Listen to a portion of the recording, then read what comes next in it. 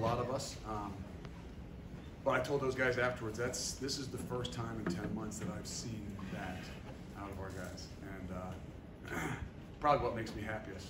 And it's not just finding a way to win. It's the resiliency, it's the fight, the grit that I don't know that I had seen. You know, we'd been in some situations in fourth quarters, you know, in 2 games this year, and didn't find a way to come out with it.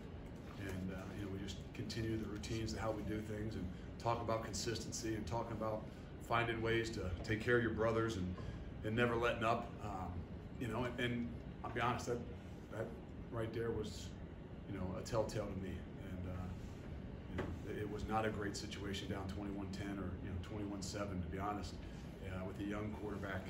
But there's a lot of guys that really stepped up. And the offensive line, I think in particular, did an unbelievable job. But Braylon Allen did an unbelievable job in having to foot a load, and you know, even that 3rd and 10 run down there to keep us rolling.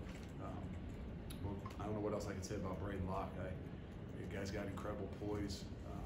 You know, for a young guy that went out there today, put in a really tough situation, and he performed really well.